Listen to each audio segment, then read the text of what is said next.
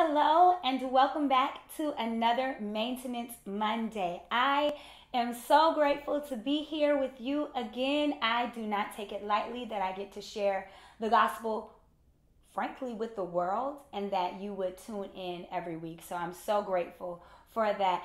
And we're still on the topic want. Driving wants. And we learned about Hannah's want from the societal pressures that she faced, driving her to depression.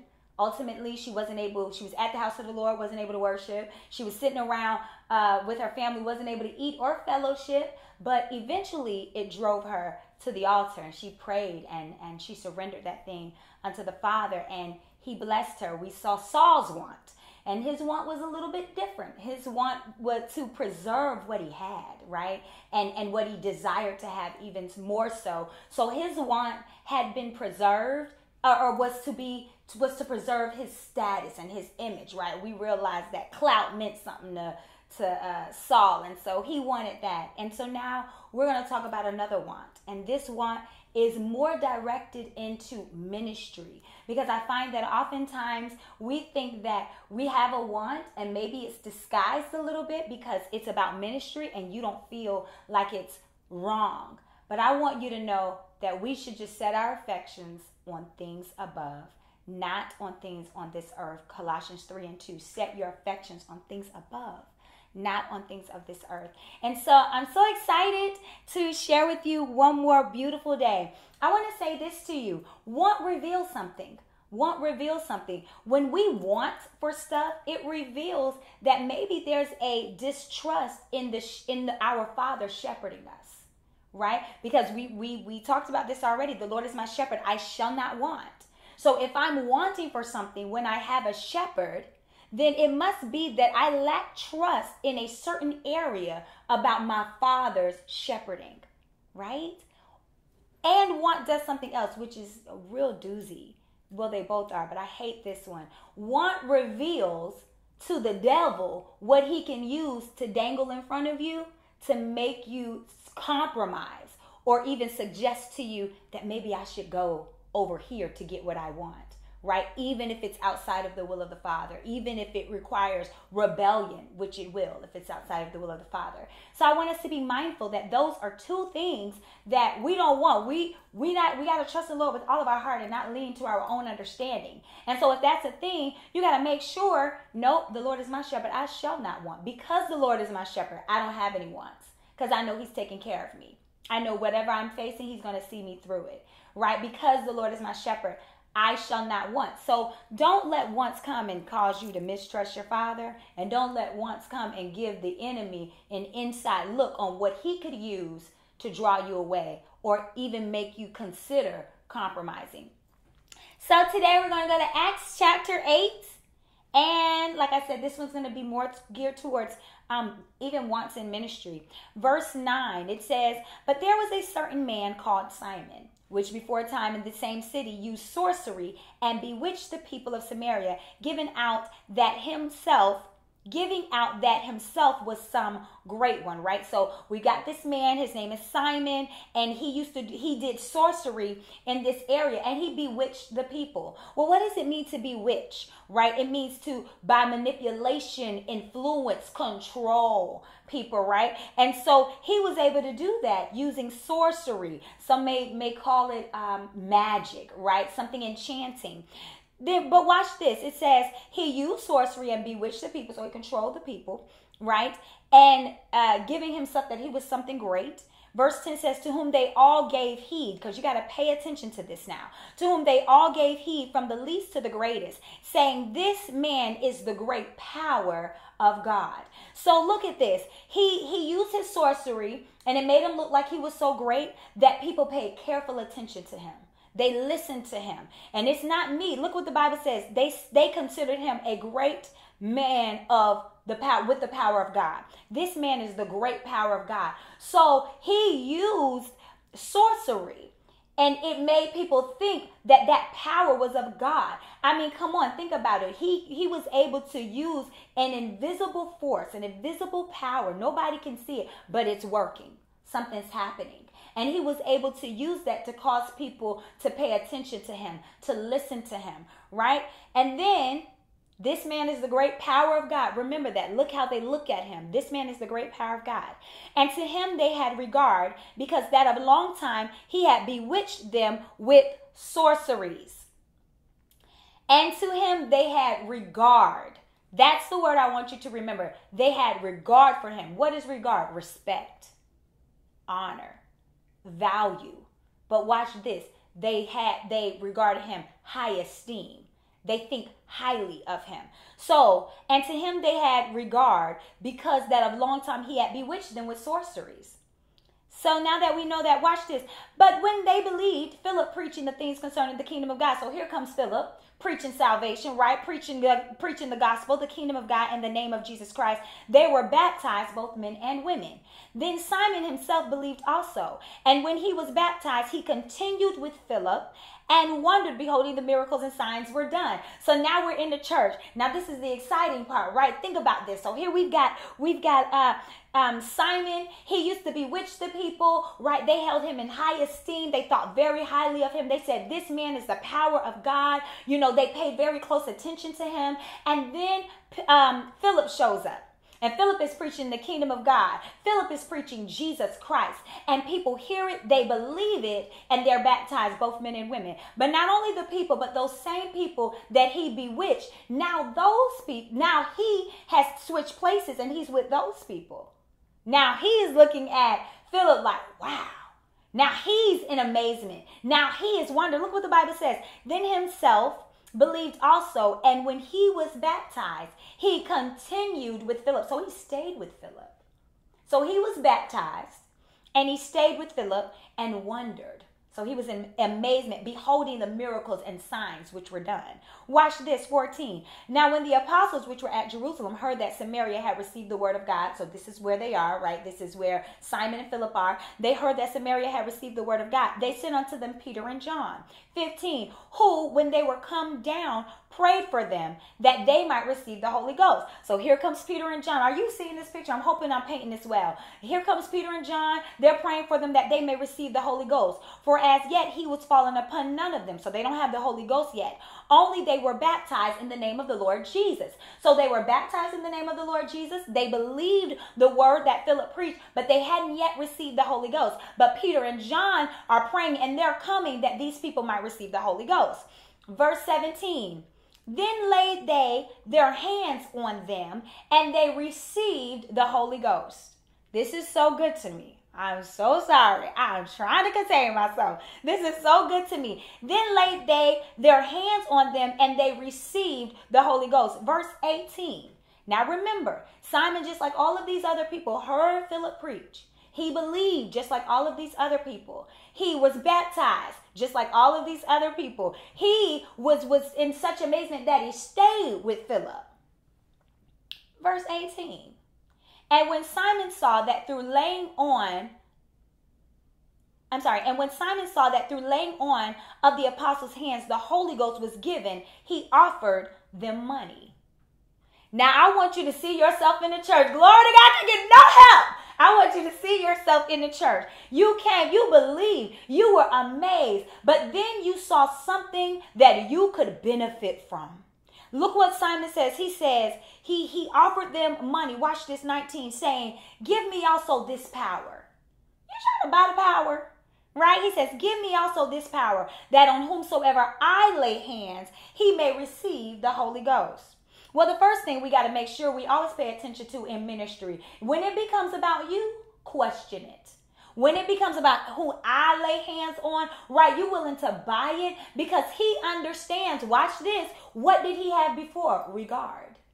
They regarded him before. He used sorcery once before. He used invisible powers once before to draw people unto himself, to cause people to honor him, to respect him, right? To cause people to hold him in high esteem. He used that before when he was operating in sorcery. Now he sees, wait a minute, I believe this thing, but I can use this too to get that same honor and reverence, frankly, right? That same regard that I once got. People will pay attention to what I'm saying. And I'm just going to say this real quick. Think about ministry. It is one of the only places that a person can go and go from the back door to the pulpit, and people stand when you walk into the room. People take heed to what you're saying. They'll do all of that because the power that's on the inside of you. Who wouldn't want that influence? You better read the Bible. Now, I'm just a side note. Don't be quick to be a teacher, because you're going to be judged greatly. Better read the Bible now, saints. Now, don't go, hey, I'm trying to help, because you're going to be judged for that. You're going to be judged. You were a teacher, you better teach right. Blood is on your hands. I digress, right? So he says, give me also this power, that on whomsoever I lay hands, he may receive the Holy Ghost. Verse 20. Watch this. You got to have men and women of God around you.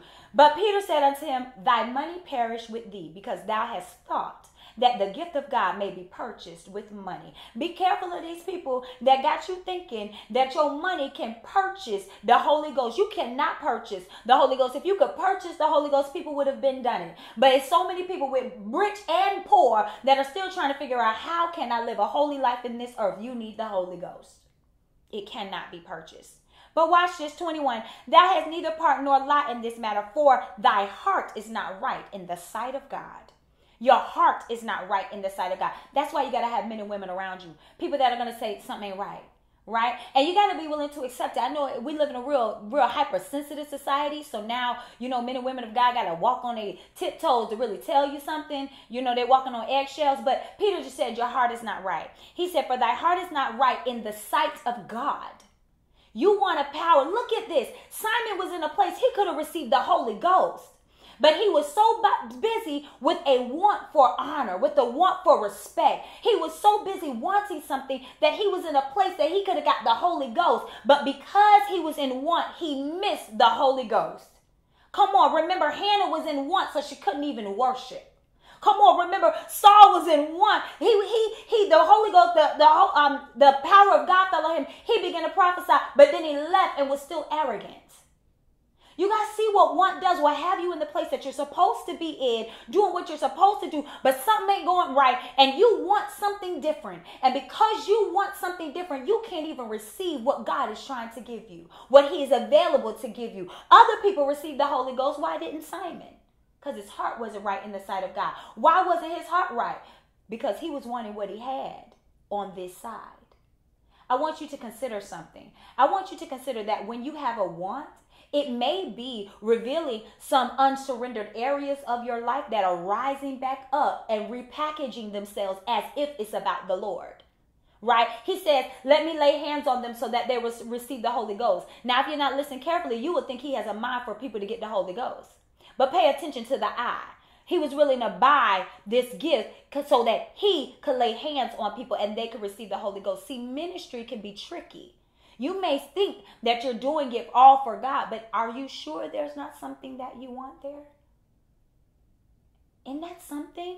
I'm talking to you, pastors. I'm talking to everybody, right? Be careful that you don't allow a want to reintroduce itself, right? Repackage as if it's about ministry, but really this is about something you want. You want control. You want influence. You want honor. You want people to look at you a certain way. Come on, I know about it. I sang in the world and I sang on this side. And so it's something different when you sing on this side, because on this side, it's not about all of your tricks and turns. Forget what you heard. Forget what you listened to. On this side, it's not about how many high notes you can hit. On this side, it's not about your vocal acrobatics. On this side is, do people change when you open your mouth? Do they feel the Holy Ghost when you sing? And God cannot put his spirit and his anointing on something that he can't trust the heart of it. Amen. So we got to be so careful, even in ministry, that we make sure it's not something that we want. And lastly, this is what gets me, saints. Verse 22, Peter says, repent therefore of this thy wickedness, and pray God, if perhaps the thought of thine heart may be forgiven thee. For I perceive that thou art in the gall of bitterness and in the bond of iniquity. Then answered Simon and said, Pray ye to the Lord for me, that none of these things which ye have spoken come upon me. This is what I found interesting. And they, when they had testified and preached the word of the Lord, returned to Jerusalem and preached the gospel in many villages of the Samaritans. Watch this. So here Simon was. He said, I want it. Peter said, your heart is not right in the sight of the Lord. Then Peter turned to him and said, repent. I perceive that you are in the bonds of iniquity, right? You iniquity, saints, iniquity. What am I saying? He told him to repent, but did he repent? No. He actually prayed for Peter, asked Peter to pray for him, that the things that he says doesn't come upon him. Because when you are in want, you will not humble yourself. When we are in want, we will not humble ourselves to God. Hear me. Want will cause you to walk so arrogantly that you, even though he did believe, he heard the word, he believed, and he was baptized, but couldn't be filled with the Holy Ghost because he was in want. And want had him walking around so arrogantly that he wouldn't even repent, but want you to pray that something doesn't happen to him. So today, I just want you to be encouraged. I want you to be strengthened, but I want you to search your heart and ask yourself, is what I'm doing right now really for my Father, or is it for me? Is it for you, Lord, or is it for me? Because it's in your heart, but ask yourself, is what's in my heart my want or God's want? What's in my heart, right? What's in your heart? So where did want drive him? It drove him to hear the word. It drove him to stick with the apostles, but it brought him to a screeching halt when it caused him to bring himself humble under the mighty hand of God. Want will not allow you to humble yourselves. I love you. I challenge you today to search your heart, as always, and say, is there something I want? And does that want draw me closer to God? And I mean, even in the things you do, I'm talking about when you go feed the homeless, right? I don't have a problem with people videoing the homeless. I don't have a problem with people videoing when they go and feed the hungry. But do you always have to video it? Do you always have to tell the world that you put a shirt on somebody's back who didn't have one? Is it about God, or is it about you being highly esteemed in the eyes of others? Whether you're preaching in the pulpit or on the street, ask yourself what it's about. I love you so much. I hope you have a beautiful day, and I hope most of all that you have a pure day. Be pure. I love you guys. Before I go, I want to share something with you. This is someone that I love dearly, my mother, my sister, my friend. She has been so many things, my confidant. She's been so many things to me, and this book is powerful. It actually transformed our situation with her, and I look forward to one day being able to share that with you. But the power of prayer, believing for a transformed life. You can look it up on Amazon. You can purchase it right off of Amazon. So you go look, Melinda Jones Cummings, my baby. Y'all support her because I love her, and she walks worthy of the work that she is doing. I know her to be powerful. Go get the book, The Power of Prayer, Believing for a Transformed Life. Bye, guys. Be pure. Hey, you still there? Good. Here's a sneak peek of our first episode of One Thought with RJ. I'm still a turn-up kind of guy. But I'm just not poking. I'm not sticking and moving. You understand what I'm saying? They probably want you to get married so their husband stop looking at you. And so I had to fast. I had to pray. I spent my time mostly by myself. What is dating? Testing ground. Okay, are you interested? Do you want to marry her? The goal is for marriage. Because I'm not dating thinking about marriage. I'm just going out for peace. You know, the Pentecostal pimps and players from the Himalayas and the mountains. Where they begin to date you because they are looking for marriage. But if God does not show you, then it is best for him to stand still. Thick is still thick. She is still cute. If somebody wants to be part of your life, they'll do the things you want to do. Through the law. How long you know? Wow.